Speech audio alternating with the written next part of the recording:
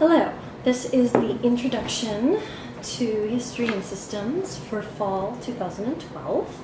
If you're watching this, you've got my messages that I will not be here for the first day of class, and so I've required you to actually watch the introduction that I would have done with you in person on YouTube. So hopefully you are in the right place. I am Dr. Jacqueline Gaddis. I will be your professor for the semester, and I apologize for not being able to be there in person to do this introduction. I had a scheduling problem, so thankfully it's only during our introduction where we'll largely go over the syllabus, and I actually can do this by videotape. It's doesn't have to be a lecture, so it can be brief, so at least it happened this week. But I didn't want to lose the class time in postponing our introduction. We just have too much material to cover in the semester.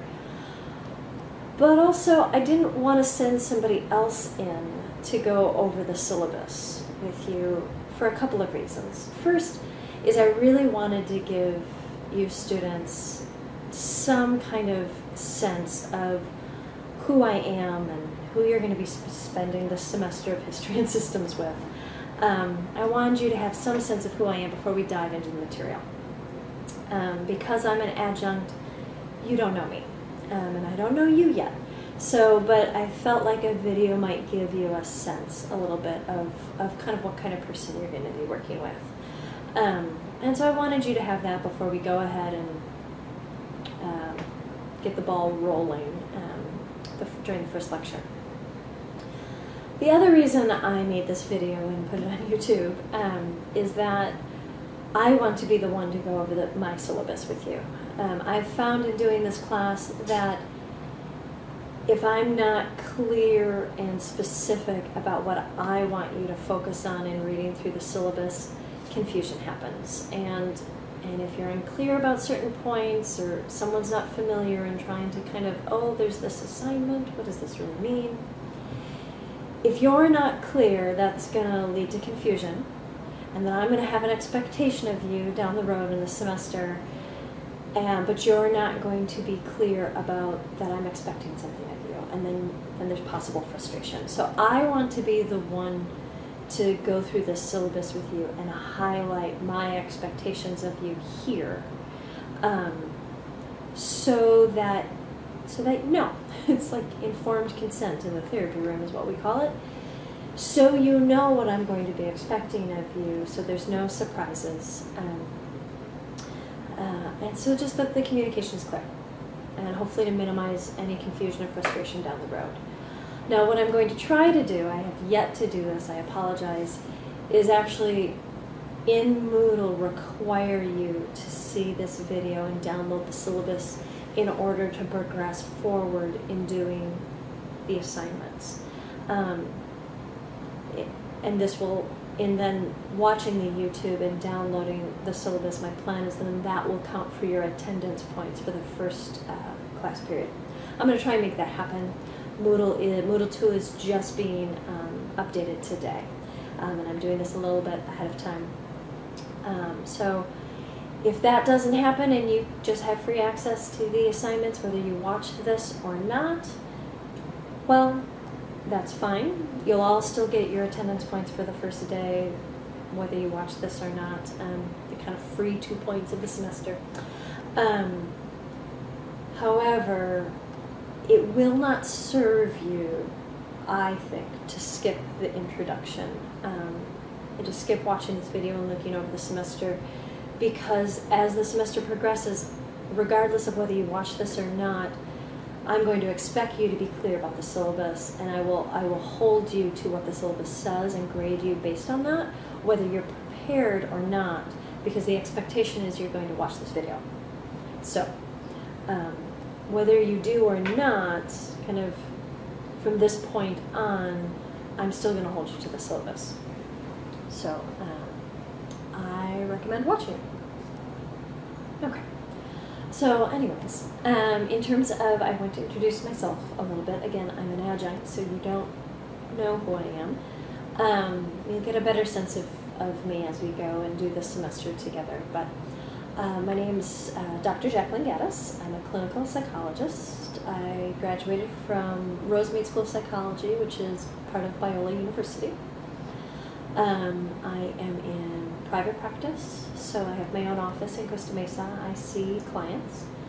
I'm an adjunct professor at Vanguard. I teach undergraduate history and systems, but then I teach over at the grad psych department, as well as I supervise training therapists, so students who are in training to be a therapist on their own someday.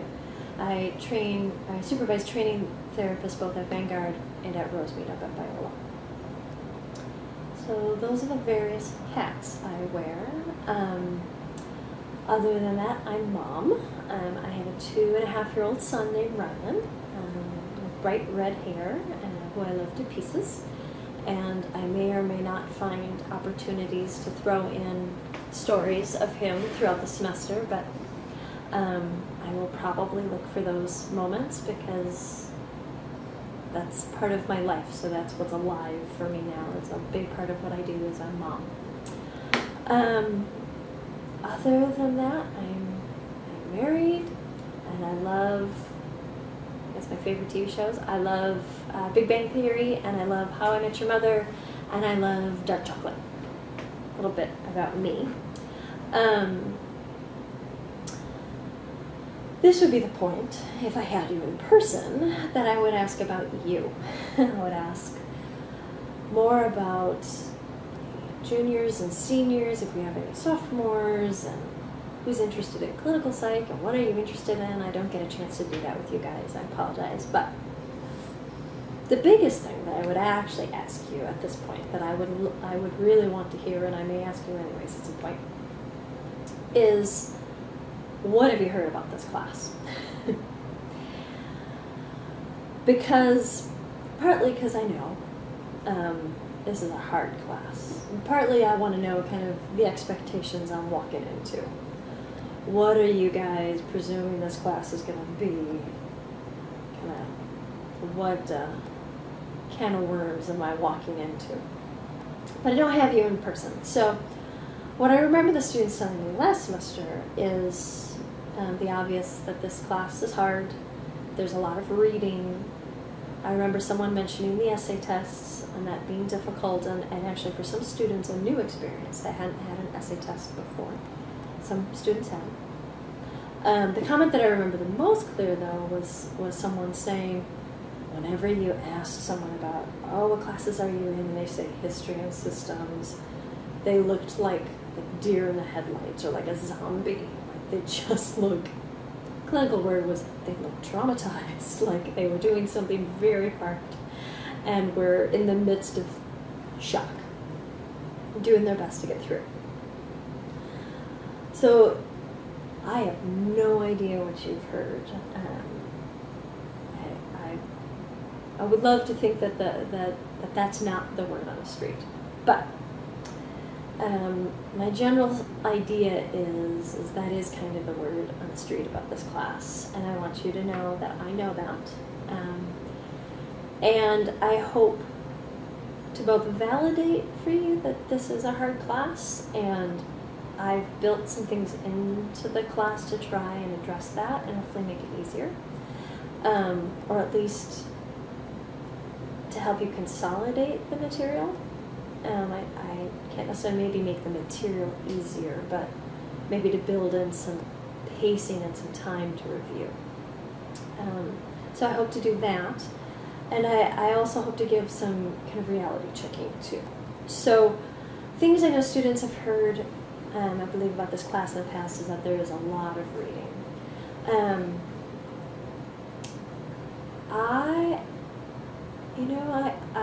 I haven't been an undergrad in a long time, but my sense of this class relative to other undergrad classes I've seen recently is actually that it's not that much more reading. In some ways, this class might be a little reading light. It's not the amount of reading that's the issue, I think, for most students. It's the amount of detail. It's the number of schools of theory or therapy or people or dates, and then some of the philosophical concepts that we're going to talk about, some of the more abstract stuff. So I actually don't think that this class is really heavy. It's not a heavy reading class. It's just the amount of detail we're going to cover that I think is what can be overwhelming to some students. So looking at my notes, so I've done several things this semester to try and work with that. I've picked a new textbook that I think does a better job than the previous textbook that I used of condensing the minutia, condensing the material, and really presenting what's most important. So I like this textbook better, and I hope that's your experience. I hope your experience is that, as far as a textbook goes, it's at least clear. Textbooks aren't really necessarily known for being interesting and exciting. That's not their strong suit. But at least, hopefully, that this textbook will be clear. And I feel like it is. I have cut out some of the what I felt like was extraneous reading from last semester. I've cut out some of that material to kind of even trim it down a little bit. I've built in a couple of days this semester to review material, not to add more, but just to go through and review and hopefully clarify and consolidate to kind of draw some threads from the beginning to the middle to the end for you. And in general, the way I teach this course, because there is a lot of detail. We're covering many thousands of years. We're starting with the ancient Greeks, 2000 BC up until the present. So we're covering a lot of time, and there is a lot of detail. So my general approach to this class, or at least I try, is to go ahead and dive into the detail, dive into the minutia, swim in it for a little bit, come back up, and get a breath of air, get oriented, kind of go big picture, talk about, okay, what are we doing again? And then go back into the detail, and then come back out for some air, and then go back in. I try and have that kind of rhythm to help with comprehension and perspective, and not just get lost in the minutia. That said, as we go through the course, if you find yourself confused, you have questions, surely, but you're confused, or you are losing the train of thought, you're not sure how things relate or why we're talking about something, please stop me. Please raise those questions. If you have that question, other people have that question. Same with confusion. You're generally not going to be the only one. And I, even if it wasn't a time of debriefing and going overview that I planned, we can do that on the fly. So I find myself fairly flexible. So I just can't read minds. So if you are needing something, please let me know. Okay. In terms of intro and myself and how I think about this course, that's pretty much it. I'm going to go ahead and dive into the syllabus.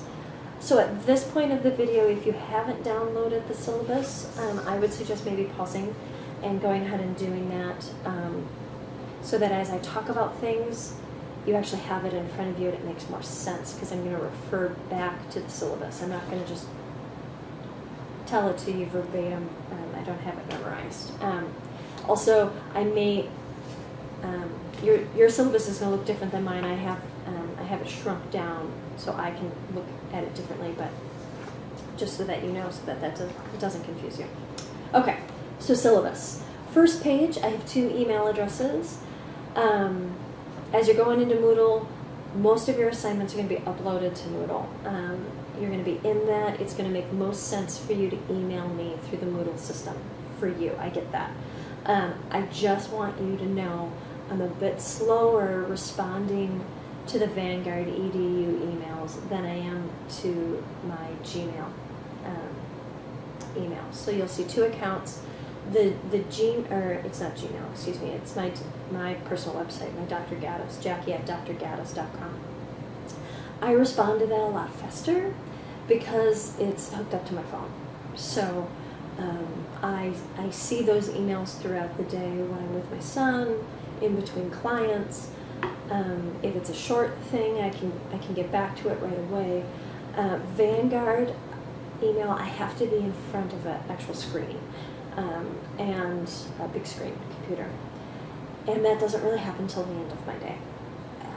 So you can use whatever's easiest for you, that's fine. Just know with my Vanguard email, if you do it Tuesday night and we have class Wednesday afternoon, I may or may not have seen it.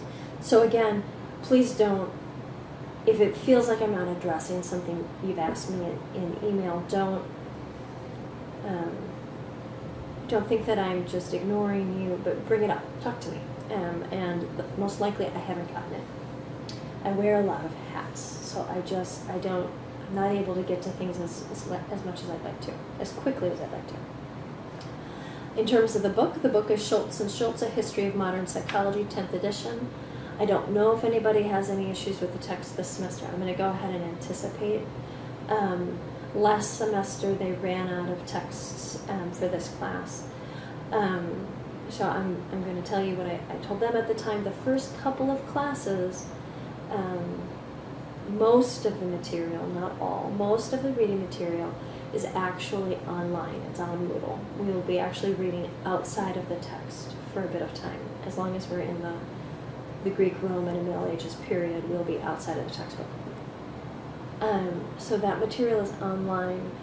For the Schultz Chapter 1, that's the first chapter that's due next class period, the first class period that I'll be physically present for on 8/27. If you don't have the text, my suggestion is to try and find someone who's in the class. Borrow their textbook, copy the chapter, whatever you need to do. But psychology department doesn't have an extra one, and we don't have one on reserve. The library isn't really doing that anymore. Everything has to be uploaded if it's going to be reserved reading material. So I need you to be responsible for your reading. So if you don't have a textbook, I'm sorry. I know that's an inconvenience. But look at the names on Moodle of your fellow classmates. See if you know anyone, and hit them up for the first chapter if you need to. Okay, course description. I know you can read, but I'm going to go ahead and read it to you. Most people skip over this, but I think it captures pretty well what we're going to be doing. Okay, so course description. This course is designed to expose you to the philosophical underpinnings of scientific psychology and psychotherapy. We will examine the development of the discipline through the pre-modern, modern, and postmodern scientific periods. We will also examine the historical and theological developments that focused Western thought on the idea of self, a term that gave psychology much of its power in the West. This class will challenge your thinking. Understanding philosophical concepts takes work, even for those well-versed in the discipline. If you hang in there, you will understand the philosophical principles and historical movements upon which our current psychology rests. Once you understand the foundation, you are free from the tyranny of the reigning paradigm. You are free to alter the system or to create your own. So, this is what we're going to be doing this semester. We are going to be looking at, if I were to sum it up, why did psychology develop when it did? And with each new way of doing psychology, each new evolution or revolution, depends on how you think about it, why did they come up when they did? How did we get to where we are now? And why psychology started when it did, and each evolution thereafter has a lot has a lot to do with what's going on in the culture, the zeitgeist, the intellectual culture at the time. It has to do with the philosophy of the time, the knowledge of the time, and then also external forces of whether we're talking about war or the bubonic plague, or there are external forces that also impact why certain intellectual revolutions happened when they did. So we are going to be following broadly, very broadly, the evolution of thought to understand why psychology emerged when it did and each successive evolution in psychology thereafter, whether that's behaviorism or Gestalt or psychoanalysis. I will organize these eras broadly by the pre-modern thinking, modern thinking, and postmodern thinking, with the hope that at the end of the class, you will be able to better understand how we think about psychology now and how we think about the human now. Now, whether you agree with those presuppositions or not, because your Future of Psychology project, it's your final project. We don't do an exam. We don't do a final exam in this course. Your Future of Psychology project is intended for you to think about what might psychology be like in the future, but also you could play with it of how might you want psychology to be in the future. But in order to change your understanding of a discipline, you have to understand what philosophical underpinnings make its foundation right now, and then what might you want to change it to. This is what we're doing. Broad goals. But we'll do the best to accomplish them. And we had fun with the Future of Psych projects last semester, so it is very doable. So that's what we're here to do. Moving on into the details. For those of you who have some kind of accommodations, this usually comes up for exams. Whether that's for learning disabilities, mental health issues, or medical disabilities, the biggest piece of information I need you to look at under Service of Disabilities, I need you to look at that specifically regarding tests. I'll say it here, and it's in that syllabus, so I'm going to hold you responsible for it, is that if you plan to take the exam outside the classroom, so a less distracting environment, or have longer, it's either less distracting and or longer test time. If you plan to take the test outside the classroom for those reasons, you are required to sign up to take the test before we take the test in class. Okay, so let me clarify and say it again. If you are taking the test for special accommodations outside the classroom, you must take the test before we take our test in the classroom. If it happens to be at the exact same time, that's also fine. You are not permitted to take the test after we take the test in the classroom.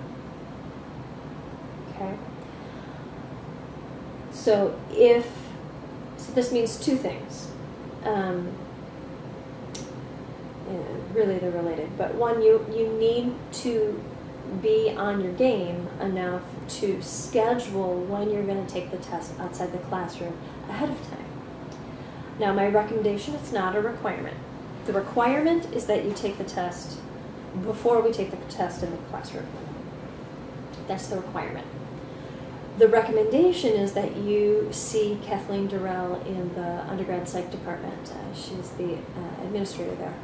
That you see her a week ahead of the testing in order to schedule your test. And I say a week in advance because there are a lot of students needing to take tests around the time we take tests. And there are times when the psychology building is quieter than others. It's not a very well-insulated building. Okay? You can hear foot traffic up and down the hallways. You can hear conversations in the hallways. Generally, I've been told Friday mornings and Friday afternoons are the quietest. If you want those times, because there are limited rooms, there's limited availability, If you want the best times, you have to get there ahead of time. If you wait till last minute, you're going to get whatever's there. And we just can't guarantee that that's going to be a good, quiet time. Often one of the purposes of getting outside the classroom. Okay, so to clarify, you must take the test before we take the test in the classroom, not after. If that doesn't happen, if you don't sign up ahead of time, you will be required to take the test in classroom with no accommodations. So I will not, you won't be able to have extended time periods, and I won't be able to do anything about the noise. This is not something I'm going to be monitoring for any of you. It's your responsibility. So I just ask that you let me know when you've scheduled the test for, so that I can send an electronic copy of the test to Kathleen or Barbie, who's in the academic center here. She's the director of learning skills. Okay. If you have any questions about that, let me know. If anybody else has additional accommodations, see me on the first Monday, August 27th, and we'll make announcements if somebody needs note takers or things like that. Okay, moving on. Assignments. Okay. The first set of assignments are what I've called the reading and movie responses. Now, this is a time where your syllabus is going to look different than mine again because I've shrunk it. It's probably going to be good to look back between the actual written syllabus and this chart. This chart gives you the date, what we're talking about, the reading assigned for the day, the class period, and what assignment is due that day. Okay? Every time you have something to read or there has been a movie to watch, you will have a movie/reading response to me. Okay?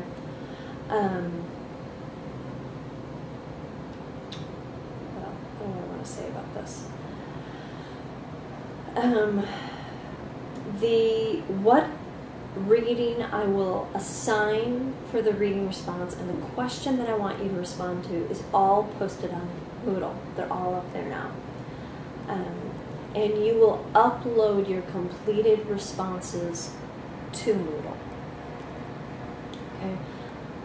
So you will not be turning in your reading responses in hard copy. And actually, let me stop here. I'll use this as an example, but this is true for most of the assignments in this class. Most of the assignments, I'll tell you which ones can be handed in hard copy.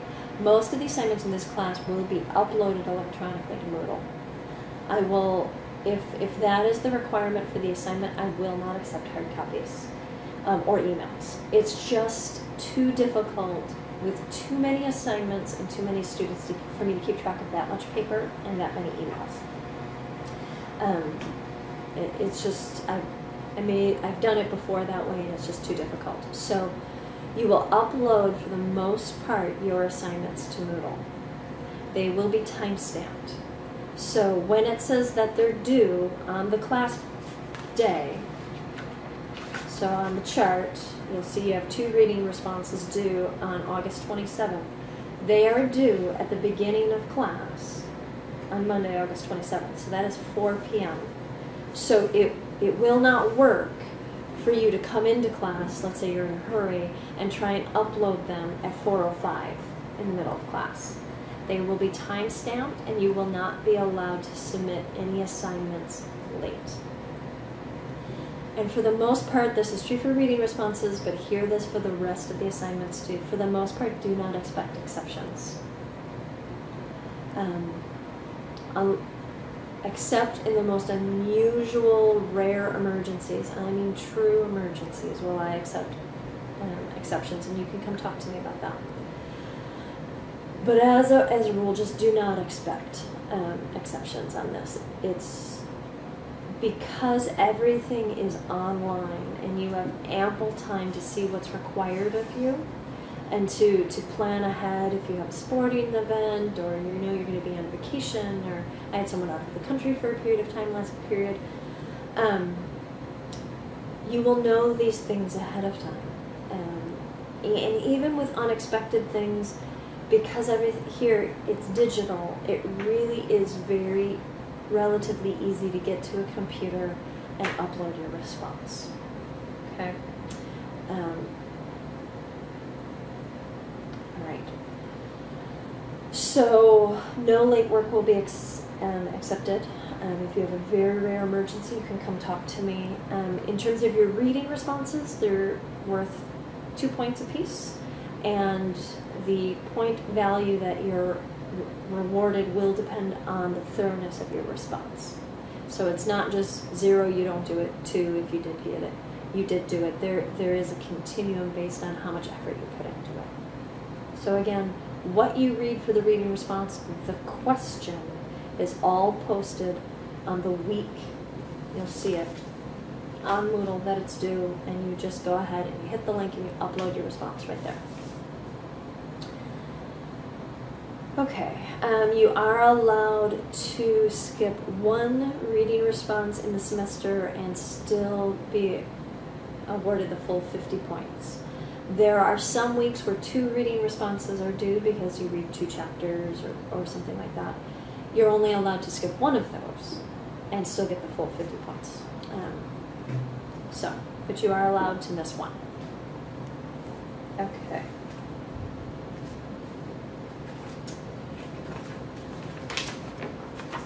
Those are the reading responses. The exams, there will be 2 300-point mixed essay and multiple choice exams. This semester I went away from solely essay exams to a mix, and I am including multiple choice because I want to draw on each student's strength. Some students have a very hard time with essays, and some students have a really hard time memorizing details and are much better at the abstract and kind of communicating themselves. So I want each exam to pull on the strengths of each kind of student. So there will be a mix. Blue books will be required for both exams. For the essay portion of the exams, I will not have extras. You will be required to buy those at the bookstore and remember to bring them. In terms of the exams, you will be tested on all the material. Well, let me put it this way. You will be expected to be familiar with all the material that I assign you to read and that we cover in class. My lectures will not cover everything you read. I will not discuss everything you read. I will discuss some things that are not in the book. So, and everything's fair game. So if you'll notice on my syllabus, there are portions of almost every chapter that I say you don't have to read this, you don't have to read that. You will not be tested on that. But everything that I assign you to read and everything that's covered in lecture is fair game. Okay? Okay. The next assignment is the individual outline assignment and group in-class timeline. It's worth 100 points. So, breaking it down, what we're going to do at about a third of the way through the class, we're going to do a timeline in class. We're going to draw, decorate, whatever, color. We're going to be kids for it. I'm going to try and play a little bit. My goal is to try and incorporate some media and some play into this class because it is so intellectual and so heavy duty, so content heavy. We're going to do a timeline of the most significant events and figures that have impacted the history of psychology up to the point at which we do the timeline. So that's the in-class assignment that we're driving towards. There's a personal portion of this, and that's the individual outline. So the assignment that you upload to Moodle is that you make a brief, and I mean brief, bullet point outline where you label the name of the person or the event, real short, and then underneath a real brief statement of why you think that person or event was significant. I do not want to see cut and paste of my lecture notes, which you will be getting my PowerPoints, and I'll talk about that in a little bit. I don't want to see cut and paste of my PowerPoints. I will take off if that's what you turn in. Because that's not you doing your own thinking or your own synthesis, which is what this assignment is for. So you label the event or the person in a brief statement of why you think that's important. There are not a minimum.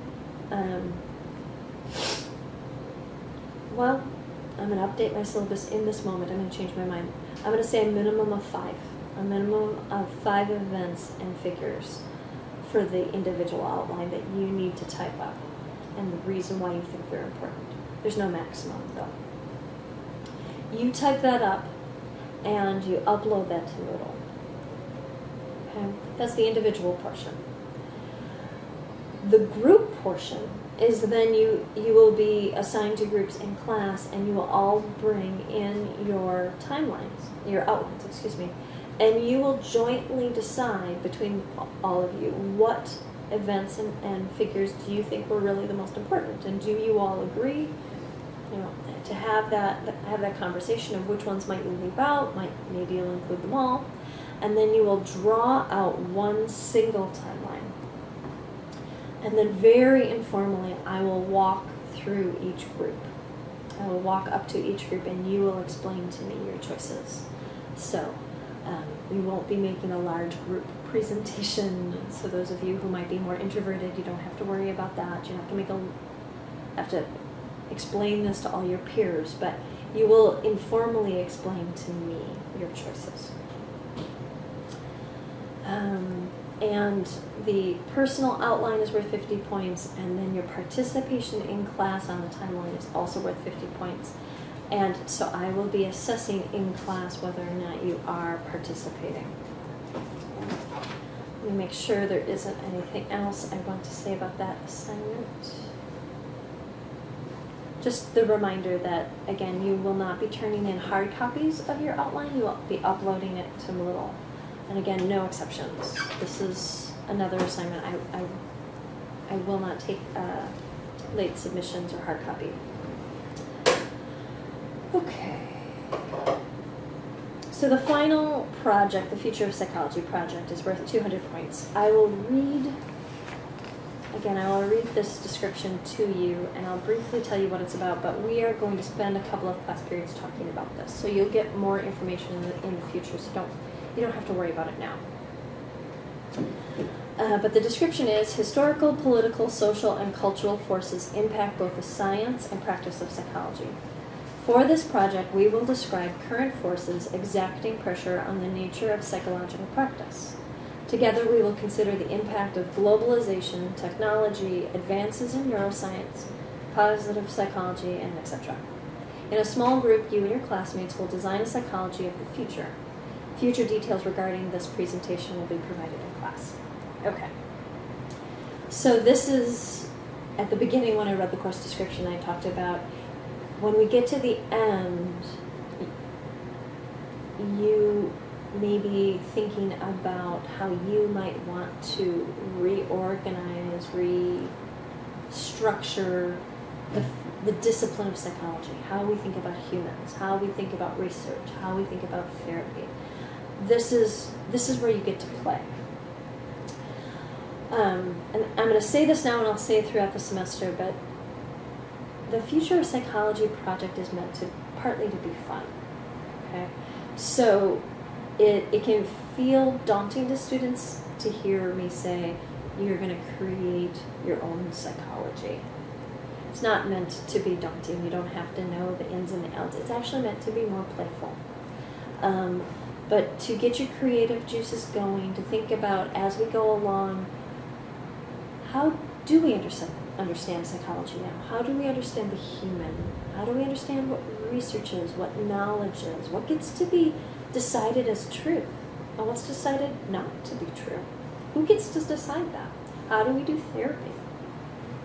And whether you agree with the underlying assumptions based on which these judgments are made.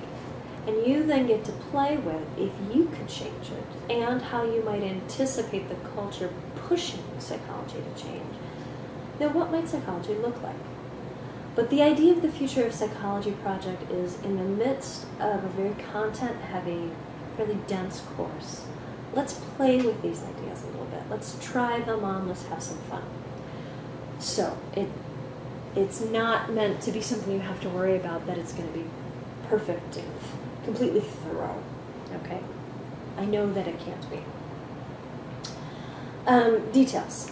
In terms of the Future of Psychology project, this is the only assignment that has a piece that's turned in hard copy. Okay? There are 2 draft outlines that you will do throughout the semester for this project. What I mean by that is when you're going to do a group presentation at the end of the semester, this is your final project instead of the final exam. You're going to hand to me a group outline of what you're going to talk about, the main points of what you're going to talk about, so that I can follow your main points as you're talking. It helps me know what content you're covering, because sometimes depending on how creative you get, I can get lost in the fun of it and actually not necessarily process all the content. So the outline helps me actually follow the content and grade it. Okay. Some of the feedback I got from last semester, though, is even though we talked about the Future of Psychology project throughout the semester, even though I set aside 2 class periods and sometimes half a class period at the end to give you guys group time to work on it, that generally people still waited to the very last minute to throw it together, despite warnings and reminders and all those sorts of things. Human nature. So I took that feedback, and someone mentioned it would be helpful to have something due throughout the semester to push us, despite, even though we don't want to do more work, to push us to do a little bit of work on the project before we hit finals at the very end. So that's what this is. 2 times throughout the semester, I am going to ask you to turn in a draft of the outline that you're going to give me at the very end of what you're going to talk about. Okay? So which means you need to think about what is going to be your topic, how you're going to present that topic, what you're going to talk about. Now, I wrote this in the syllabus. These are draft outlines. They're meant to be rough. You don't have to know everything that you're going to talk about. It's meant for you to kind of have, we think we're talking about this, and maybe then we'll talk about this, and maybe then we'll talk about this on the first one. And then the second one should progress. Okay, we know we're talking about this, and we're pretty certain we're going to talk about this, and then the rest maybe we don't know. But it's really just 2 opportunities throughout the semester to push your group a little bit to move into this project before it's last minute.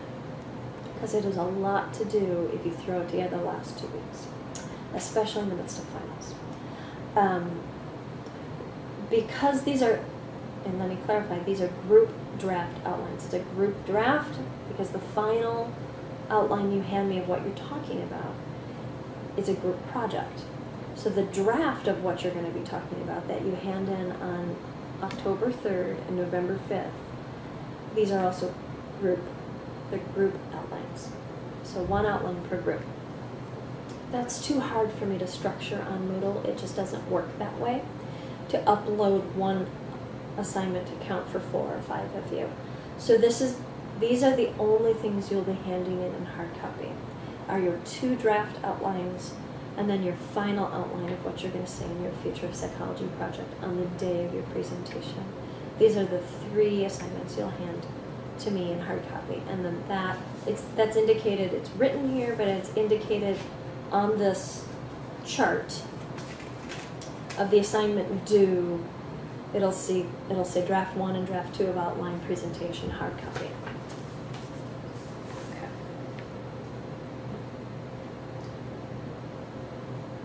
It's a lot of words I'm saying. My mouth is dry. Okay, we are in the final stretch here. Attendance and participation. Okay, it is part of your grade. What I will do is I will have a clipboard with your name and the date of the classes. It'll be in the back of the room. There'll be a little box for you to initial. Okay, it is